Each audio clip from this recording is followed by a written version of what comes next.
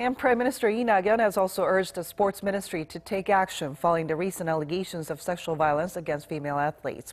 Lee, chairing his second cabinet meeting of the year on Tuesday, sent his condolences to the victims and their families affected by the sexual violence. The Prime Minister also mentioned the need to look into establishing an independent organization responsible for tackling sexual violence in sports. He called on victims to come forward and said the prosecution and police should deliver the harshest punishment possible to the perpetrators.